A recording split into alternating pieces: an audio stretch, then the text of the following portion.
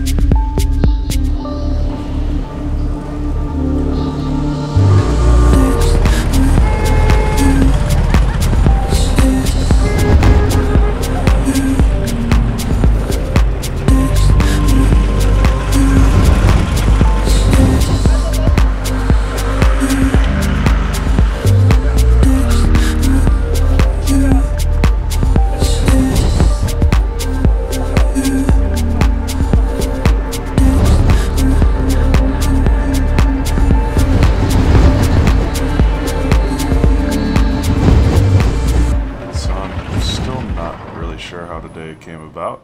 I'm kind of overwhelmed right now. So I have been working with this company called SolGuard. That one right there. They make that suitcase. It's awesome. You should get one. And it turns out that the guy that runs it, Adrian SolGuard, his girlfriend works on the Star Talk podcast, which is Neil deGrasse Tyson's podcast, and they've invited me to go on the show, which is crazy. And then we're gonna right before the show, like this one, that show right there, and before the show we're gonna fly city whoops and tiny whoops in, not quite in the Hayden Planetarium, which is, you know, where Neil deGrasse office is. Like I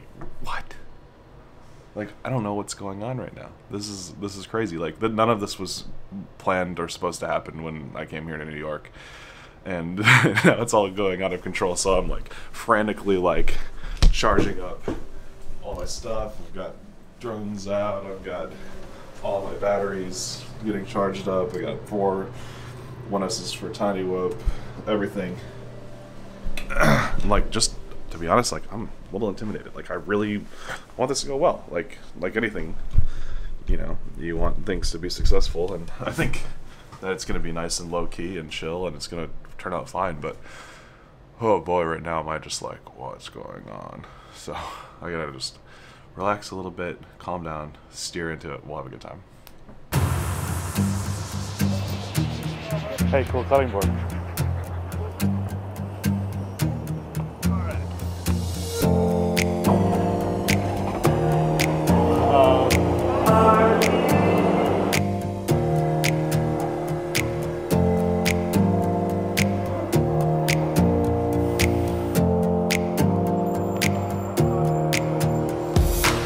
Come with me. So we're doing a one-take shot at the Hayden Planetarium with special guest star. Me, I guess, but Neil deGrasse Tyson. I'm going to start with the drone here, point it out into the planetarium. We can't quite go out there today because it's busy. But I'm going to have it take off backwards, pull away from the window, fly down the hallway. So they come past Neil's office. We're going to see his name and his plate. But we're going to leave the office alone for a second and scoot back on down. We're going to come under the telescope, up and over to look at Mr. Copernicus. We'll be over here, so hopefully kind of coming under the telescope and looking this way. We forget ourselves there. These are all vectors. Give it a quick orbit around the side of 5. Generally, your vector has a more equation that Neil's working on the board. You would do it that way. But since we do have hours here, and then head down this hallway, which we can look back out into the planetarium, and then there's also someone sitting in an office down there that's going to give us a quick wave at the drone when we go by. So, and then we're going to come all the way back, and then Neil's going to capture us in a black hole, which is a little sack that he's got there that's going to do that. So it's going to be perfect. It's going to be fun.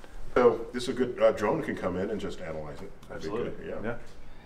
So like once you add more surface area that the motors have to spin, you start to drop efficiency pretty quickly. But you have more control. You don't need to know speed when you're racing. Each one is described No, I don't. I don't particularly care what the speed is, as long as I'm going faster than everybody else. Because I mean, I'm guessing it's an intuitive. Yes. It's all based because your only speed comes from how far you're tilting over, right? Yeah, so if I can't see the horizon, I'm probably going a little too fast. Then again, your camera angle it's the Goldilocks zone. Yes. Too high, exactly. Too low. Yeah. You're not going to get where you need to rate the camera. Yep. So I'm just thinking, what will you get through there apart from the visual aspect of this thing's going there? The only thing that I really care about when I'm racing is what my battery voltage is. So it runs. I run a 6-cell battery. I want to know, is it within the tolerable range? Is it starting to get low? Do I need to back off a little bit so that it can kind of recover a little bit? Yeah. So like if you look in there, all you really will see is the. Yeah, I've got just the. Oh, okay. I've got a different set now. Whoa. Yeah. That's clear. Shit, that's clear. And it's real time too, so there's no delay. That's the biggest hindrance of performance when you're racing, right? Is you want it to be as fast as possible, so that when you're making really okay. So the picture is slightly different from what I get through my eyes. Yes. But it's pretty once you accommodated the fact that that's going to be the way it is, you're locked and loaded mentally. Yeah. That's amazing. Thank you. All right, so you've now got to, you're working in a 3 dimensions. Yes. You're not racing against the clock, you're racing against your opponents. So it doesn't matter how fast you go if there's no one else, if they've all trashed themselves. Yes. So there's a lot, and the strategy, as you would get in any, then I looked at it and the start seems, and we'll get into this when we interview. No worries. The start seems to be vital. Yeah. Yeah, because it's mental, right? Yeah. If you're behind people, it's like now you have this urge to pass them. Right? Then it becomes a psychological part of any race. Yes. Are you better as the leader? Are you better as the chaser? Yeah. Are you complete? If I'm chasing, I don't want to know. Yeah. I'm sulking. Yeah. And I can't. Sort of people you will have come across in racing. Yeah. So it's just the whole. Yeah, I love that. I prefer to be a chaser because I want to be right with them. I want them to have that confidence, and then I'll just get them in the last couple seconds of the race. Just whoop. See, the thing is, if you've got someone in the lead who's as solid mentally as you, that becomes a different thing. Yeah. Because the strategy isn't about getting away as much as blocking. Yes. Yeah. And one of my biggest competitors, his name is Gabriel. Yeah. He's a doctor of material physics, and nothing bothers him. Like he's a robot. He's a machine. He just I will win now. And so if he gets in front, it's over because he knows how to fly that line. But if you can get in front of him, you kind of just mess with him a little bit. All goes up. See, now I'm thinking play dirty. Potentially, I play a little dirty. He has a photo with my mom right here for me to see. Start. They're all away. They're on the Western Run and Vanover. The Flasher who took himself out. That is smart. I gotta give this to you. I'm just thinking, I go laterally at the start. Yeah. Rather than away. Here's what I say though. Like if you are good enough to hit someone else out of the air and stay flying yourself, you're good enough to just win the race. So it's why bother? Yeah, exactly. No, that's cool. We're gonna fly through here too. I forgot that in the tour. All the way back to the Got it. All right, where am I sitting? Right in the chair. And what's going to happen here? Okay, so you're just going to sit behind the flag and talk about it, right? Okay. Yeah. So we're gonna do essentially just a practice run, and let you be able to see what the drone sees before we have you be in your office for the landing scene. Got We it. could be sitting. So do you see yourself now? Yeah. So you are seeing exactly what the drone sees in real time. Okay. And so as we're flying around, you will, it's going to be this real-time representation. So here, if you want to have a little bit of a weird experience, if you hold it, there you go. Put it in front of me so I can see it. Well, you're seeing it. So Oh, I am it. you Okay, are, I am yeah, it. there you go. So now Okay. you can just point it around as if,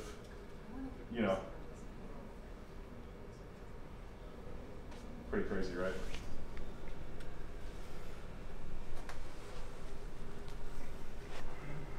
Yeah. Okay. Very interesting. So this is the elevators. And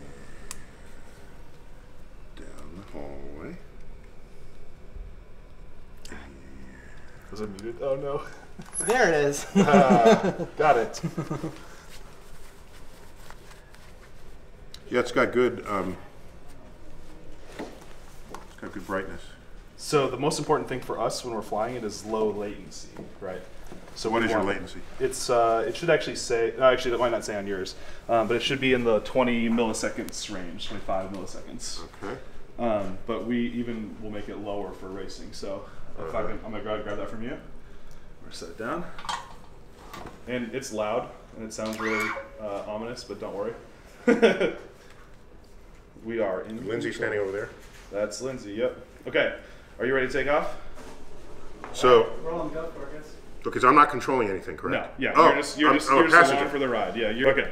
All right. You ready? Yeah. Here we go. Very cool. Really cool. So the whole flight that I want to do is I want to start. That was down, cool enough. We don't need to do any more. That's cool. I want to start down here looking out into the planetarium, and then we'll fly into the conference room. Whoa. And we'll go look at this equation, which is. Right. Fourth order Runge-Kutta. Good. Yep. Have a peek at Albert in the Mets. Albert Einstein. Very nice. Back over. Wait. You can't ignore Galileo. Sorry. Okay. There's Galileo. Okay. And now back up. Claudius Ptolemy. Yeah. We're blowing some dust off the shells. We'll do a little cleaning while we're at it. Yeah. And there we have Both of these. images of Mars.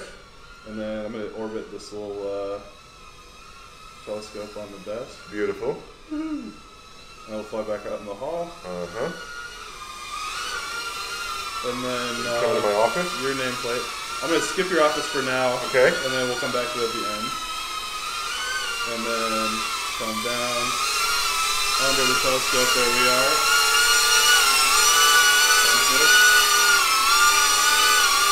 Copernicus, very nice.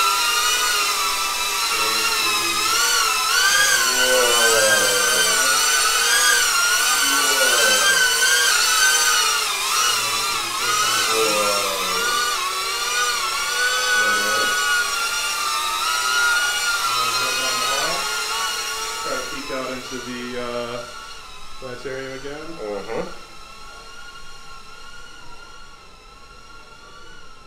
See, do I take a look at this painting down there, this picture? Yeah, and look into it on the contrast. A little bit work on shiny. that. We'll turn around and say hi to the office. There you go. And away we go. Okay. We'll come through some back, come back to your office.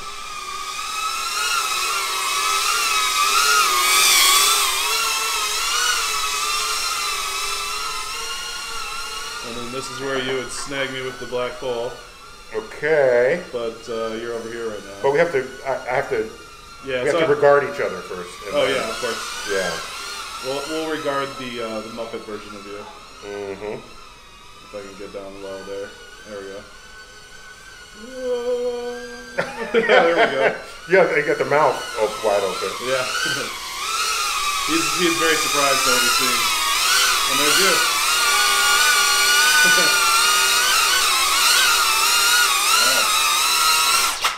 Beautiful. Cool. Pretty cool, huh? Beautiful. Hit it.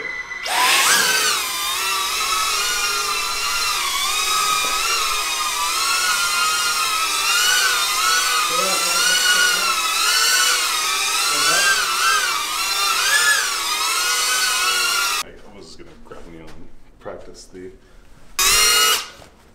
Dude, that was amazing. Yeah, perfect. Swish. Easy. Okay. So you're gonna do the whole one that you did before, right? And then Neil's gonna have that at his desk. We should. You might as well stand up when I come in, and then I'll kind of like look, and then yeah. And I might just do this. Yeah. I'll kind of. Oh, you want me? What do you want? You know, Neil, maybe you can sort of confront it a little bit. You know, Yeah, do a little. make the choice to capture it, and then all right, Yeah. cool. Just stand up real quick. I just want to see how. All right, cool. Okay. All right, let's give it a shot. Yeah. Here we go. And this is very legible.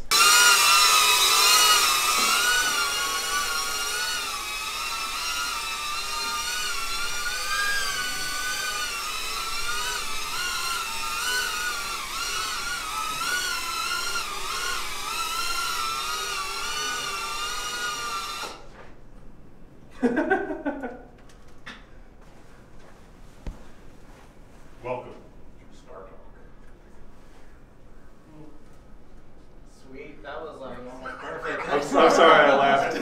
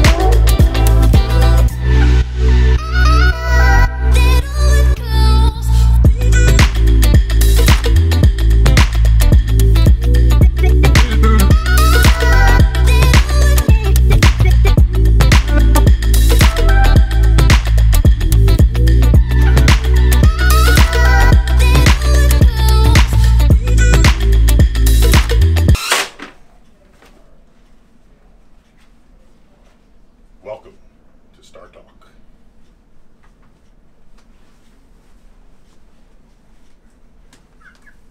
Cool. But I get home from doing comedy and I can't sleep, and so it's just like, and then I realize like, I'm trying to go to sleep. This ain't the best thing to be watching. Like, this thing is totally hyping me up. This is Star Talk. I'm Neil deGrasse Tyson, your personal astrophysicist, as host. It is a sports edition of Star Talk, where we are going to talk about drone racing.